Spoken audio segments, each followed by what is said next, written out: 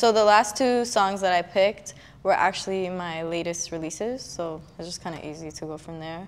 I started off with like an R&B side of me with the song Intuition, and then I went into Forbes, which is more of like a hip-hop, like trap version of me.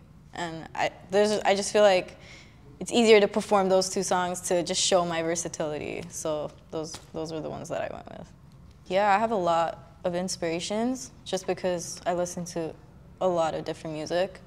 Pharrell, big inspiration. I don't really make the type of music he makes, but I feel like if someone was like, who's like the one artist you would want to get in a studio session with, like that would be him. Just to vibe out. Even if it never like released or anything, like just to be in a room with him, like that would be cool for me. There's a lot of talent out here. There's a lot of diversity. Toronto in general is a big melting pot for sure.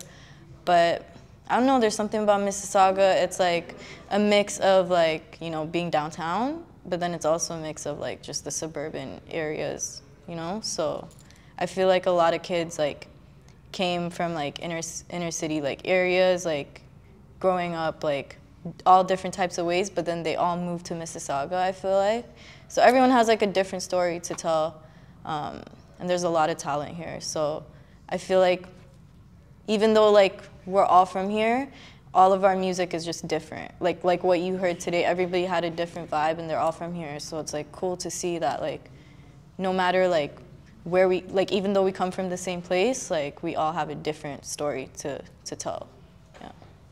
So you can find my music on all streaming platforms. I go by MDRA, and that's spelled MDRA, all caps. But you can find me on Instagram and all other socials at Made by MDRA. So that's at Made by MADARA.